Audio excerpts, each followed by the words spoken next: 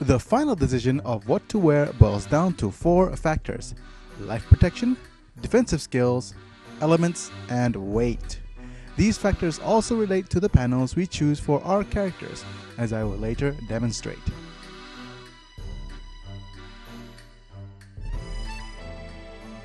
Life protection is your biggest factor. It decreases LP damage on your characters significantly. Once you pick a weapon and sub-weapon, usually you want accessories and armor with life protection with as high a defense as possible. The skill is cumulative, meaning the more items you have with life protection, the less likely you will suffer LP damage. For accessories, the main candidate is of course forged Damascus armlets. It provides life protection and high defense. Armor though is a little harder because of the choices. The most abundant and cheap armor with life protection is the Quartz Rock Mail. It provides a good defense without being too heavy and is nearly always available. Obsidian armor is rarer and heavier, hence your character is slower but with a higher defense. On the other side of the spectrum is Padded Mail, which is the lightest armor in-game with life protection. Headgear and Fitgear does not have life protection though, except of course the unique items in Laura's quest. So most of the time just equip one with the highest defense.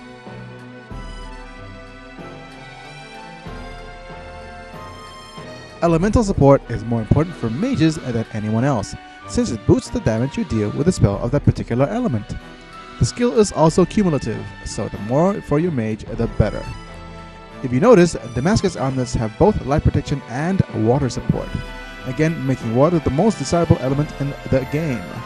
The other armlet is Angelite, which also provides life protection but instead grants wood support. And as explained earlier, wood support is useless on mages without the rare Thunderbringer spell. As for body armor, Padded Mail provides fire support, making it a staple for most fire mages. Fire support is also available on headgear, including feather crowns and also a variety of bandanas, best being gloss silk bandanas with a whopping 6 defense. You also see water support on silver and platinum head and foot gear, so it's easy to see why water magic can deal so much damage. Honorable mention includes Merman Mail, which provide life protection and wood support. This armor is actually lighter than a Quartz Rock Mail with a better defense, so it's a superior choice.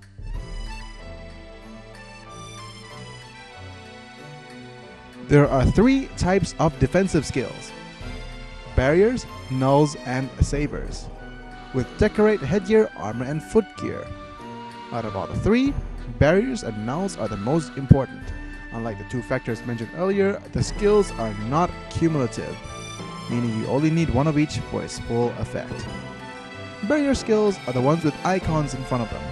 Simply put, the better the symbol, the less damage you will take from the certain attack type. This only really applies to elemental barriers in headgear and footgear, since most armors also have slash and pierce barriers for reducing physical damage. But there are exceptions. For example, the Merman Mail has a good defense and life protection, but no pierce barrier. Silver and platinum helms, however, have pierce barriers which are usually useless on most setups. Putting these armors together will provide you with the barriers you need. For most cases though, the best headgear or footgear is Hydra Skin. With great heat and ice barriers, it prevents quite a lot of magical damage. Couple this with a Roadster shield made from combining 2 pieces of diamond, you get a character with lightning evasion as well. Honorable mention includes a Diamond Crown, which provides barriers against status effects. Couple this with any high endurance or high spirit character and you have a character who is nearly completely immune to status effects. Null skills, on the other hand, completely prevent the character from getting the named status effect, and is the most important skill against the last boss. Nulling some of the more annoying statuses is a necessary step against his various forms. In Laura and Ventus's quest, the final boss has the ability to inflict Blackout, which instantly KOs a character. Placing a Platinum Armlet for the null Blackout is a good idea in this case. Myth's variation of the final boss, however, can inflict Petrify, so using Obsidian Armlets with null Petrify is a better choice. For more information regarding these skills, the entire list can be found right here in the status menu.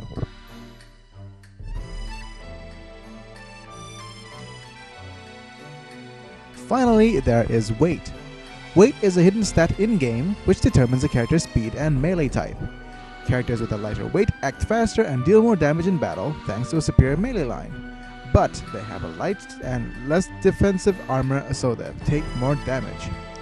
There's a whole complex formula for calculating weight, and base weight is different for each character, so I have to save it for a supplemental vid.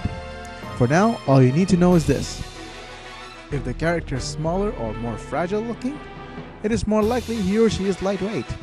Give them plenty of melee panels and a light armor, and they should perform a different skill while punching, kicking, or throwing, which would deal more damage.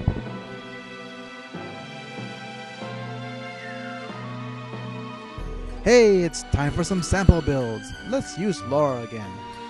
Here's her with the physical build I gave her last time. How do we equip her? Well, let's do the no-brainer stuff first. Give her an axe and a black armlet.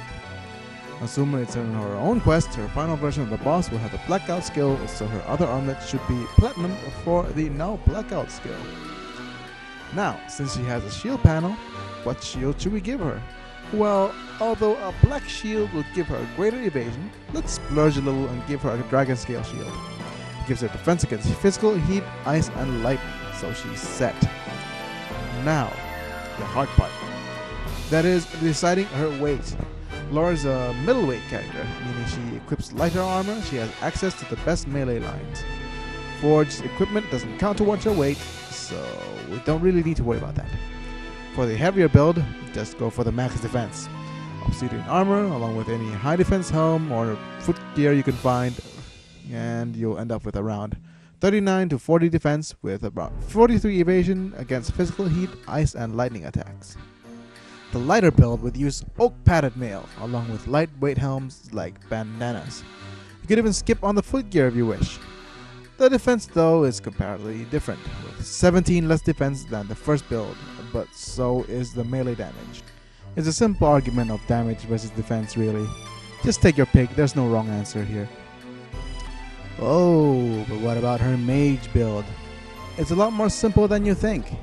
Let's use her warrior mage build as an example, since the equipment is practically the same.